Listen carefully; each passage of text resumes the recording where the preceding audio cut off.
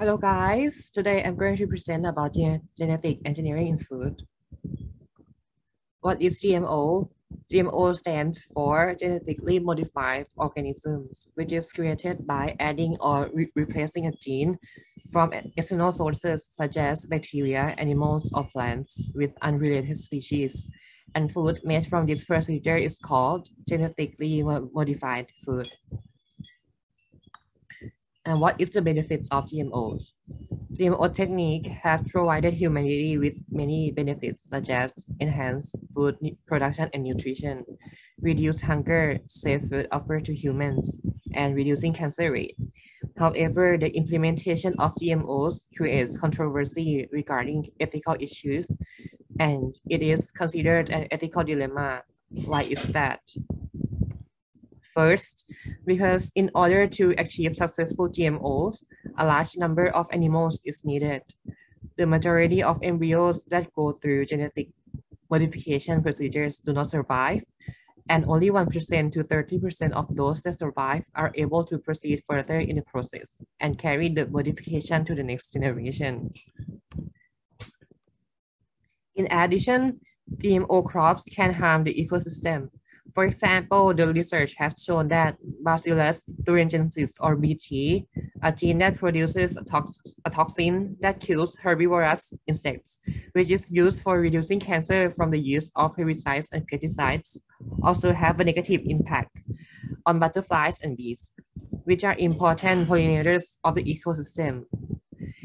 It reduces their life cycle and population, which will further affect immensely on the ecosystem.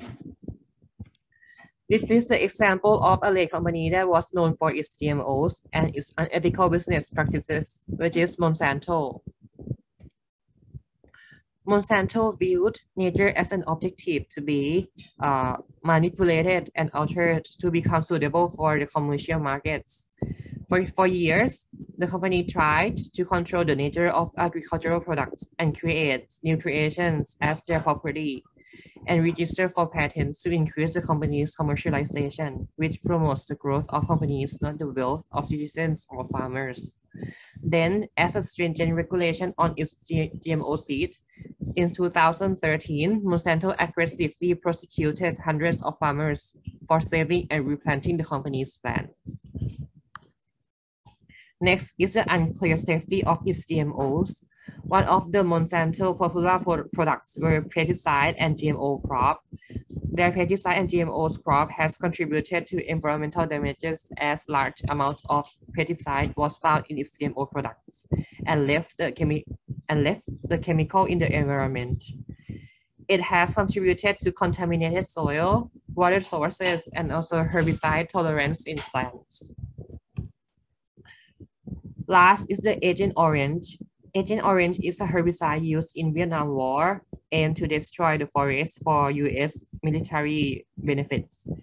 And Monsanto was the main supplier for it. Other than destroying forests, the effect was the impact on humans. Millions of Vietnamese have become disabled due to this herbicide, and the effect is still destroying Vietnamese up to these days.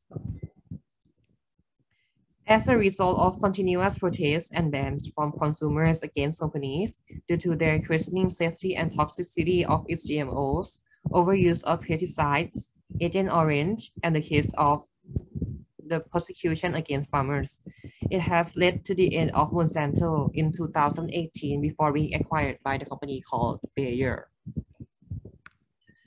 So this is why GMO is considered an ethical dilemma.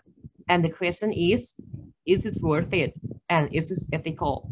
Can the benefit we gain from the GMO outweigh the risk we have to face in the future? Thank you for your attention. Next is the question session.